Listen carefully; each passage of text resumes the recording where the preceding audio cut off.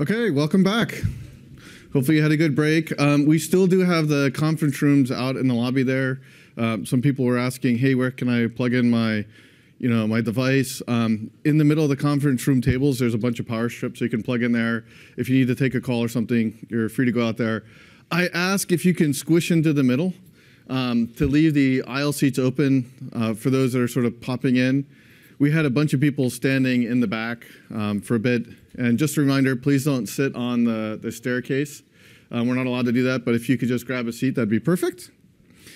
Okay, so with that, we're going to pick up our next set of speakers. We're going to have Guang and Adam Momtaz from Google come and talk to us about Android UI automation. And with that, welcome, guys. Thank you. Thank you, Tony.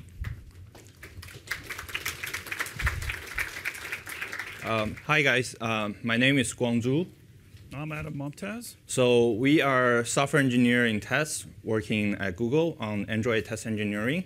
Today, we're going to talk about Android UI automation. So I'm going to step aside and let you go ahead and finish the overview of the technologies, and I'll step back in and I'll show you a little bit about the APIs of the UI Automator. Thank you. So before I start, I want to give a shout out to, I know there are teams both externally and internally have been trying this out already, and some of them have been trying before even we finalized the API, and even after we roughly finalize it, I know we have some bugs or inconveniences here and there, so thanks for living with us through the somewhat painful process. Hopefully there's more gain at the end. So let me just jump into the presentation. First of all, what problem we are trying to solve? We thought about this before we started because I think this helped us narrow down what kind of functionalities we want to provide through the UI automation library and what things we want to exclude, or what things are better excluded as a separate kind of like helper type of thing. So the way we see it, UI automation is access, inspect, traverse, and manipulate UI widgets of the application under test. We see it as a control feedback loop. Basically, the control piece is when you do input event injection. And the feedback loop is when you do the UI inspection and see if the application is hitting the state that you wanted or where the application is to decide what's the next step of your test. So the APIs that we are providing is mostly centering around these two key pieces. Also, before we start, another thing that we did is we did a survey on Android UI automation. Just look at the landscape, what solutions are already out there, and we kind of looking at the underlying technology and decide what can we learn from it and how we can benefit from their pre-existing experiences. So with that survey, we noticed that there are three major trends. One is based on instrumentation framework. The second one is based on image recognition for UI inspection. The third one is using something called Android Hierarchy Viewer. I'll cover all these three pieces in the following slides. So first one up is the instrumentation based. Hopefully you guys already have some notion of what instrumentation works, how instrumentation works on Android. Basically, it's a special thread. It's a special way of starting the application under test with an instrumentation thread. So essentially, you'll live in the same process as the application under test. So two key pieces. The UI inspection is done through programmatic traversal of the view classes or the view hierarchies. And the event injection is done through the APIs provided through instrumentation object. And because, as the diagram shows, the instrumentation lives in the same Dalvik VM, same process as the application under test, you can have direct access, and it's based in the same process. There's no IPC going on, and what you get is fast UI traversal. And you can, if done properly, you can go pretty fast. And also, it supports a large range of platform versions. That's the API levels that sort of briefly covered in the previous presentation. Because instrumentation has existed for a long time, going back to, I think, the first version of Android.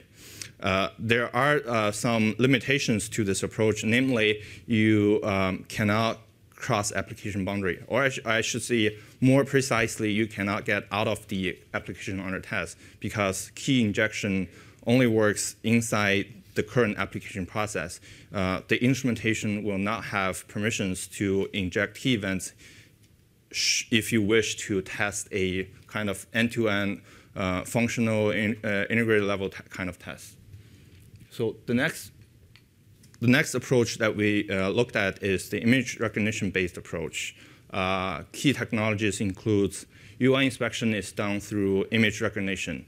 We take a screenshot of the device under test, and we have pre-recorded test cases that says, look for this particular piece, maybe of text or of a pre-captured like region of button you want to click. And input event injection is mostly done through ADB shell commands. There's a ADB shell input command, or you can do it through emulator. I've seen approaches like you can also hit on the keys of the emulator to simulate input events. So characteristics-wise, you don't need explicit knowledge of what's the UI hierarchy in the application under test. And you don't even need to sort of have a kind of like a rough knowledge of how the UI framework works because your test is sort of just text-based or based on I want to click this button, I take a screenshot. I take a crop of this button and I say I want to click it during the test. So also this works for framework standard widget or customized UI. What that means is some of the applications has pretty structured application UI. We use buttons, we use like some layout components on top of them to arrange their relative positions. But some may choose to do some, for a nicer user experience, do some fancier stuff, like I have a like cover flow type of thing or carousel type of thing. Those hierarchies are not directly exposed to the outside framework. And with other tools, normally you just see a blank piece of view. Now, with this approach, you can basically say that based on image comparison, you can say I want to target this particular region. So there are some shortcomings with this approach. Namely, it may be susceptible to theme differences. Let's say I have a bluish button background instead of blackish. That also depends on how good the image recognition algorithm is. Also, there's a slower execution speed. Because taking a screenshot is kind of slow on devices, and especially if the device has higher resolution. So the third approach is hierarchy viewer based. Basically, there is a tool called hierarchy viewer where you can use it to inspect your UI hierarchy. Well, if you have you tried that, you will see that it will actually create a representation of your UI on your host side. And if you are tempted to do UI automation, you will think, wow, this looks great from UI automation standpoint because you get to see everything inside the app.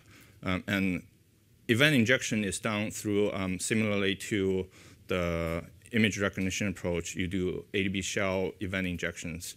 The benefit of that is it works across apps, but it's kind of slow in execution. If you've used the tool, you know it's kind of slow. This is not blaming on the tool. This is because the amount of information exposed through the pipeline is just quite large.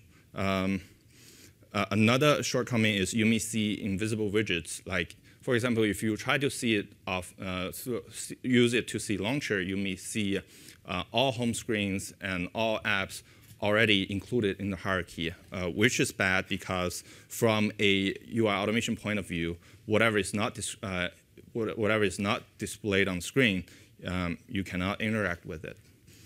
Also, it may not work on customized views based on what I just explained. And actually, there's another shortcoming is that you can only use emulator or a device that's rooted or with engineering builds. So, sorry, I'm going backwards. With that, I would like to introduce our new tool called Android UI Automator. So the key technologies are we use accessibility service for UI inspection. We talk to input manager for event injections.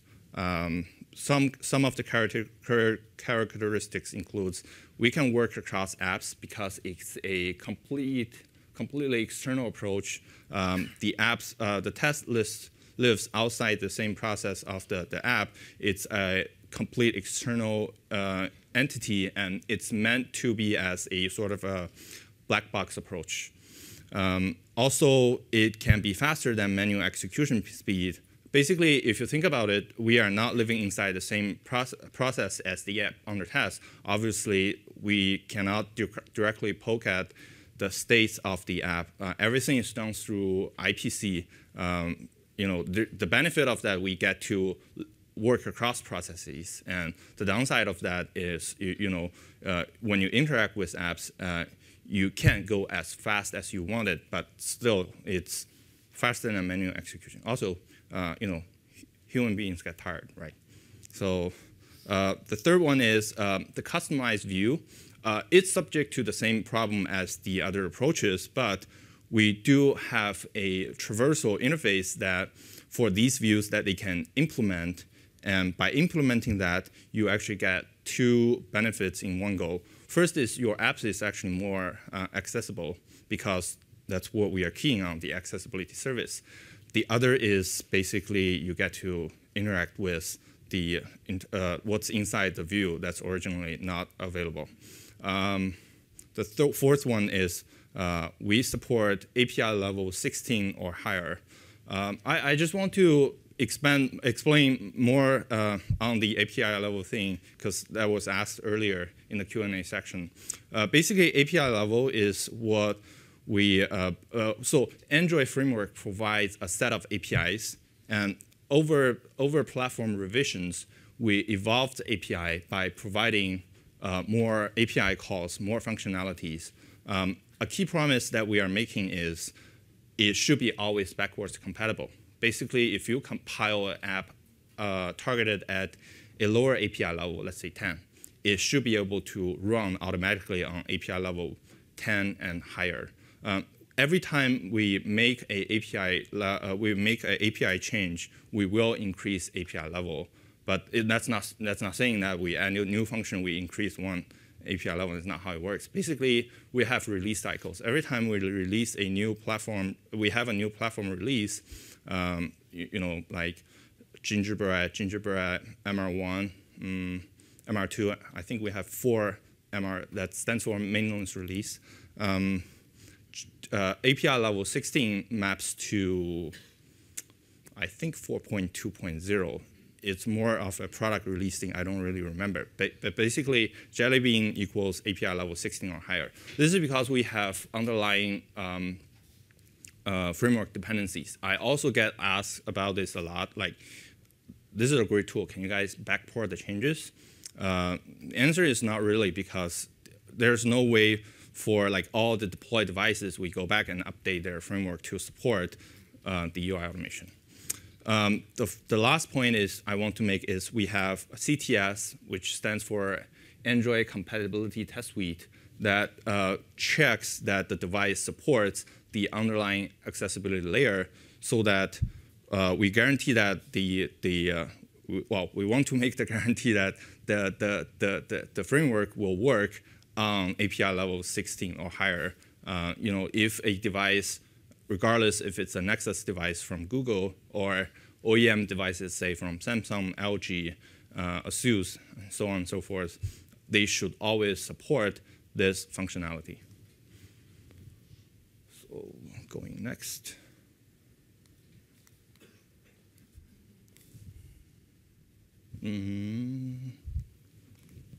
I'm trying to use force here, but that doesn't seem to work.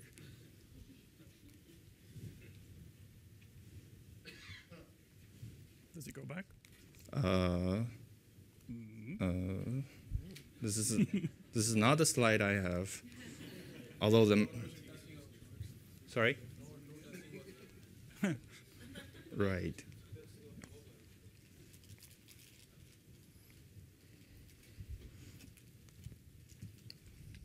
All right, thank you. Not sure if this is the next slide.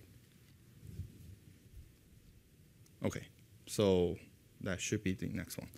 Thank you. So Android UI Automator, under the hood, how does that work?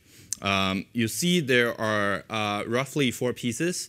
The blue one is the test case that we have, is the test case that you will wrote if you're interested in developing a UI Automator test case.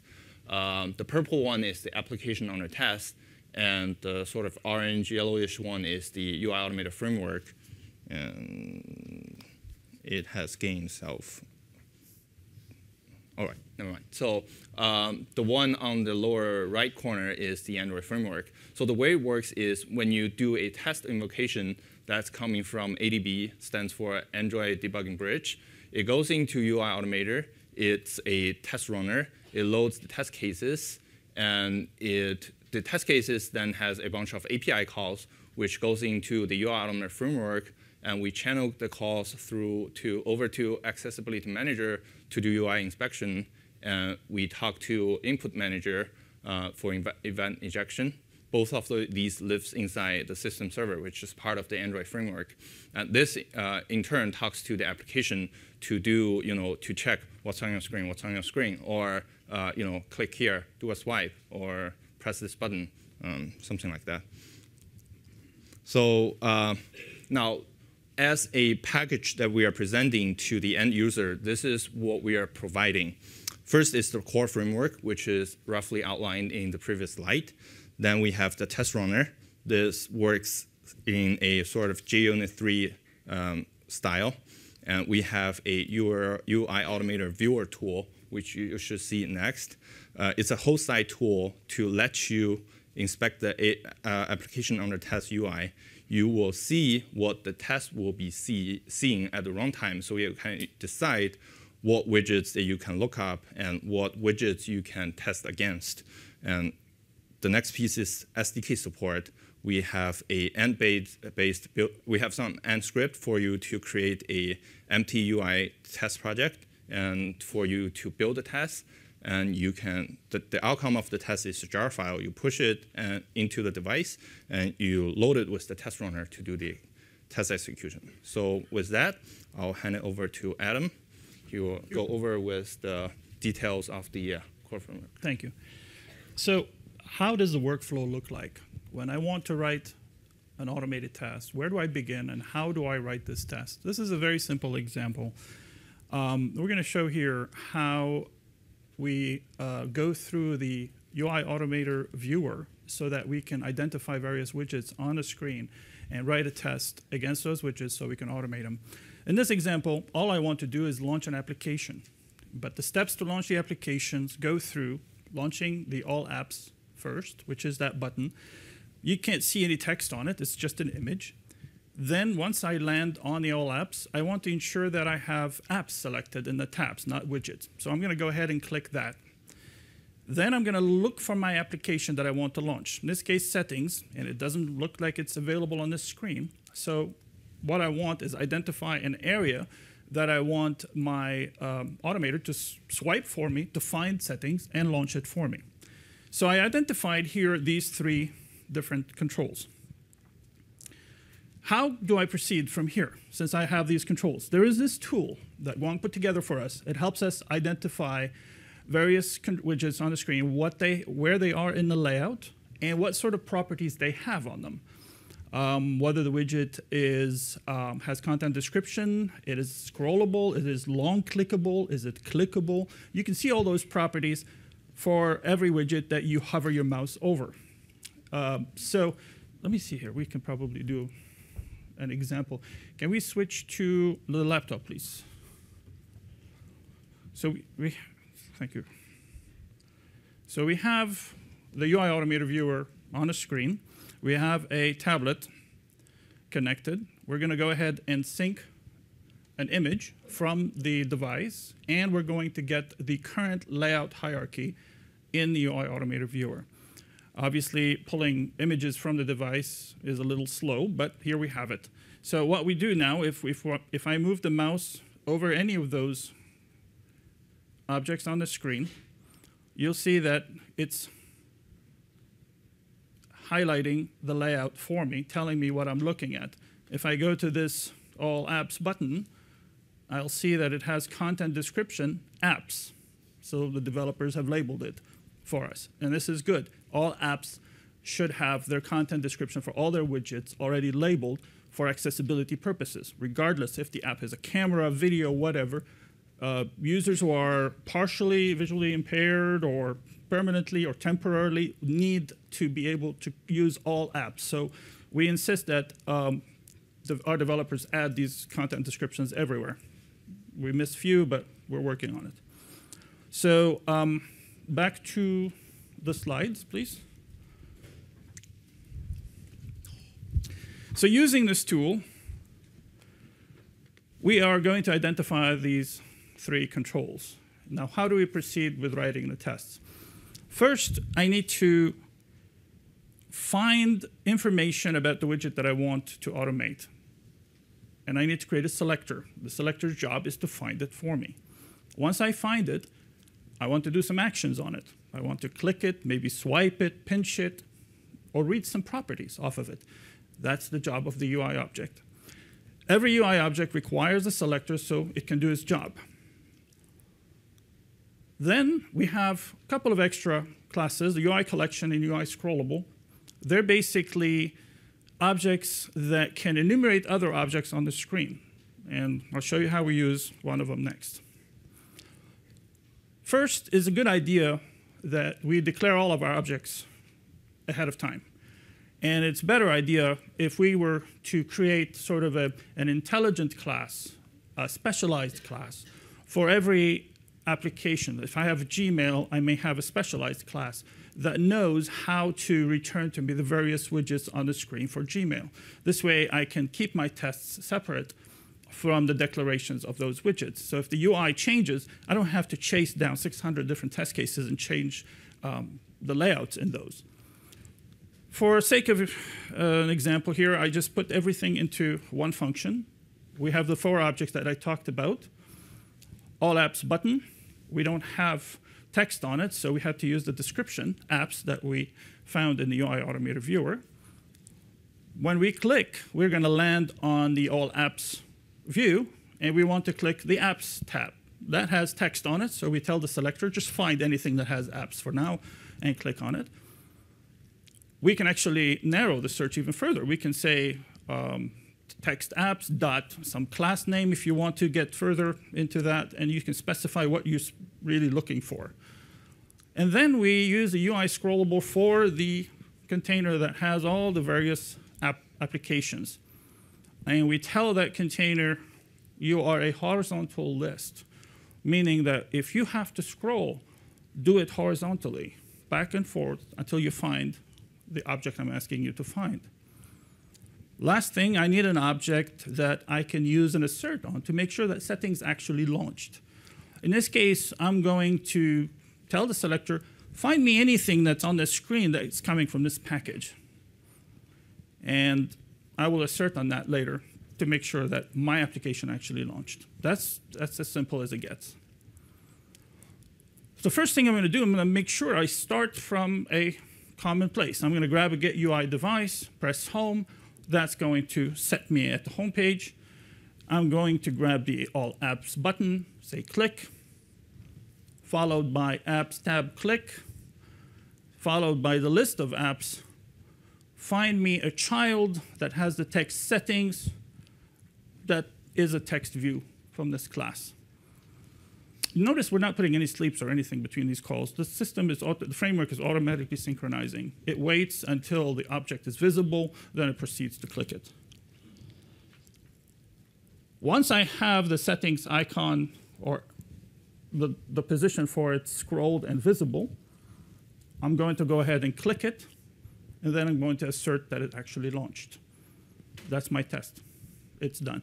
So you notice we have few objects, UI object, that can take the form of any widget on the screen. Whatever selector you give it, it becomes that widget on the screen. So, and then we have a collection and a scrollable. UI collection, UI scrollable are the same thing. One scrolls, one doesn't.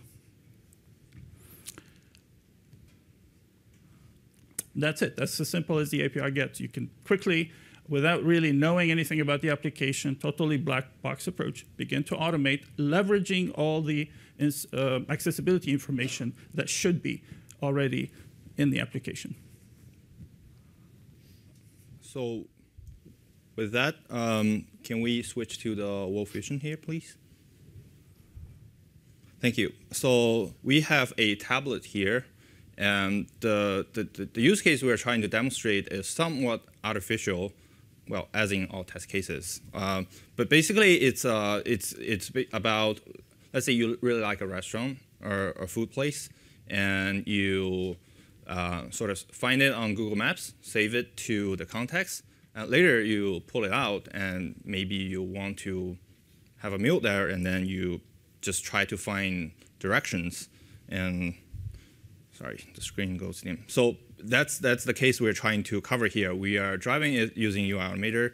And here are my hands. I'm not on the device. So I'm just going to kick off the test. And off it goes.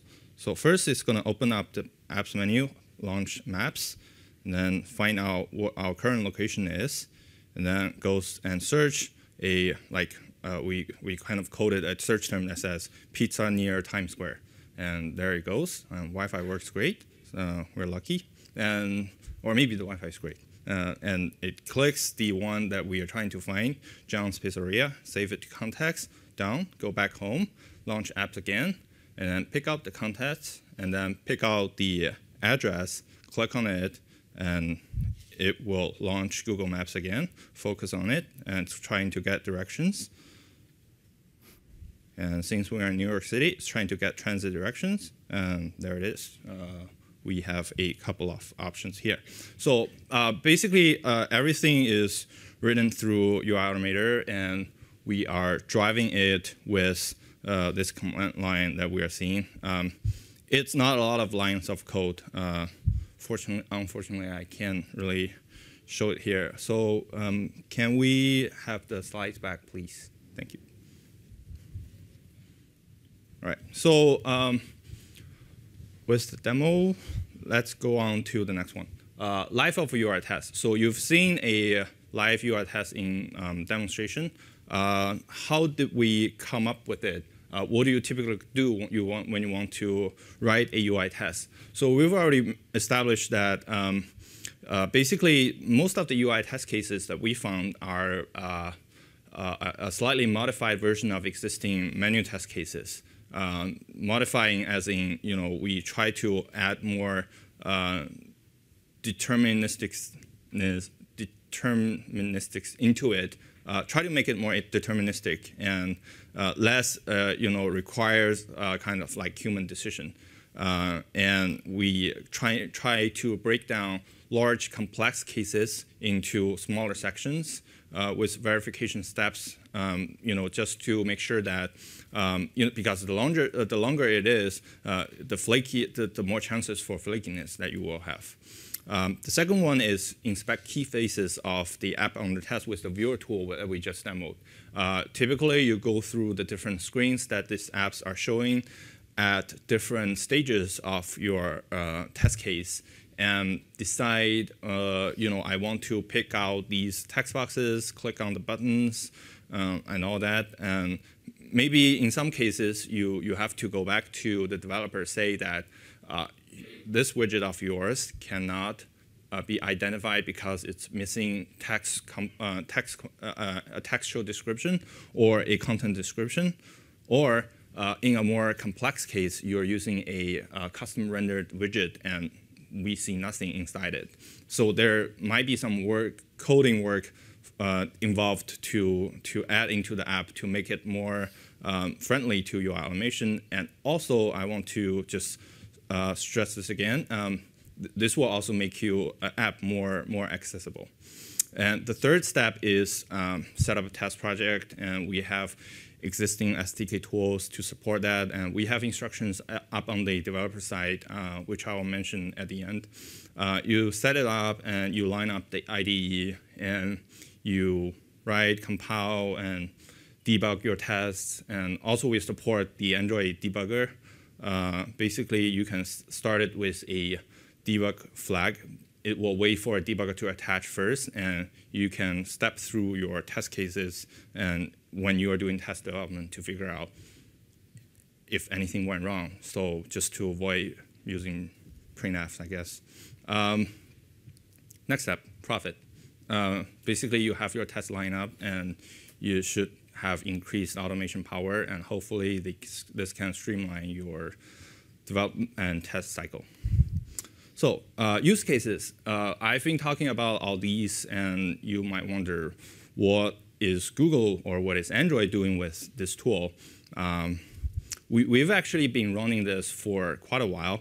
We started off with ice cream sandwich, and we sort of run through a lot of internal vetting. Basically, we have this new tool, we have this new approach, works great, but is it stable? Can it get what we wanted? And is it friendly for the end user? Can this be done on any production devices? Meaning, you buy a phone that is Jelly Bean or later, and can you run tests on it? And that sort of thing. So bottom line is we've done a lot of testing, internal trials with this already. So we find it useful in three main categories. First is targeted for app developers. It's useful for application functional testing. As I said, you have your menu cases, and you can try to automate it with the UI Automator tool, and to basically get rid of some of the highly repetitive but important cases that you want to cover. You can, based on how accessible your app is, you can deploy more complex cases. At this point, it's really your choice to how much you want to automate, because there's a cost benefit there. That's a different topic, but basically that's what we are trying to do with application functional testing. The second point that we are trying to do is more targeted for platform bring up, system smoke tests. I have a new device build out. Is it safe to put it onto my device for me to try it out? How do I have some preliminary level of confidence that this is good enough? This is what we do with UI Automator tool. Basically, we go through the app drawer and do a round robin of all the apps, launch one of them at a time, and make sure they don't crash. Launch them, play with them a little bit, and make sure there are no crashes or there are no bad things going on, and move on to the next app. By that, we can establish some minimal level and quick assessment of what's the state of this build is. The third one is also kind of for, the third one is both for app development and system level testing, platform bring up level testing. It's for stability. Basically, you can do some sort of randomized UI events testing. But I guess some of you might be familiar with Monkey. Monkey sends out random events without verification. What we are trying to do here is trying to be smarter than the Monkey tool. We make informed decisions on which widget to click on, and and on a more advanced level, we choose to remember what steps we have gone through, and maybe with screens we have visited, and to basically flush out some of the stability issues. Because one of the top complaints we get for Monkey is these steps looks like humanly impossible, or not a real use case, something like that. Well, with UI Automator tool, guess what? We are doing things at close to manual speed, and your app should not behave badly. The other thing that we used is also during device bring up, we may run into graphical and underlying system level issues, and you can use simple repetitive steps to bring it out, but no one wants to sit there for, let's say, 2 hours repeating the same steps until you see an artifact or you see something bad happening on the device. That's also what we used, and it's been proven pretty useful. This is not really a roadmap, more like upcoming features. I've mentioned a couple of these, kind of hinted of these yesterday at launch roundtable discussion. First is we want to do an integration with instrumentation framework. So currently it's running as a shell user. That's how we get our security guarantee. Basically, when you run a test, you assume the identity of a shell user. You can poke at the apps as you want it. So instrumentation framework, as I mentioned earlier, is targeted for apps, really. However, because it's also launched from shell, we can basically use that angle to sort of say that since you are launching from shell, we have this trust in you, and you will be able to get a sort of a privileged token for you to do UI inspection and key injection. And this also has a benefit of your app will become your test will become a real app, and you can sort of also mix and match with the real instrumentation approach. This is basically up to your decision. And also, a lot of people have been asking this.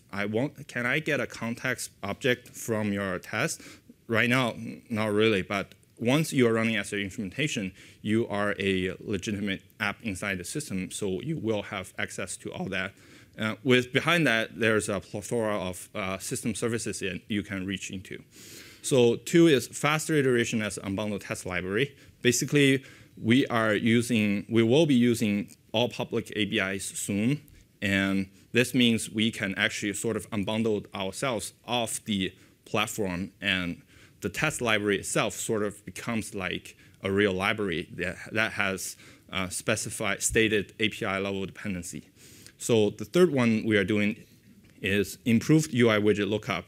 Basically, we're trying to optionally exclude some of the components that are not interesting for UI automation perspective, like layout components. I'm not really interested in that. I'm interested in things with text on it or with content description on it. So by simplifying the UI tree that we are exposing, we should be able to do faster widget lookups. So that actually kind of, I don't know why I put the 4th point in there. It's basically the same thing that we are covering here. All right. So more information. We have a kind of like a landing page for UI testing. This is on developer.android.com. And if you're interested, feel free to search, or just search Android UI Automator. I think the first hit will be the landing page. And with that, Q&A. Yes, thank you, Guang. Thank you, Adam. Yeah, I have to say, when I was watching the demo, I got thinking of this area of computer science. It's called pessimal algorithms. Has anybody ever heard of this? This is where computer scientists try to find the most inefficient way of doing something without duplicating work. They figured out how to do like an n-cubed sort. And so in this one, as I was watching, I was like, well, just click the directions button. No, we went back through the contacts and all the way back to the directions. So you may have a career in pessimal algorithms. On a more serious note, though, one thing you gave us all a reminder on was accessibility. You had mentioned this in the middle of the talk. This is a really important topic for all of us, is how do we make all of our applications and devices very accessible to everybody? So thank you for that reminder. With that, we'll take probably 2 questions.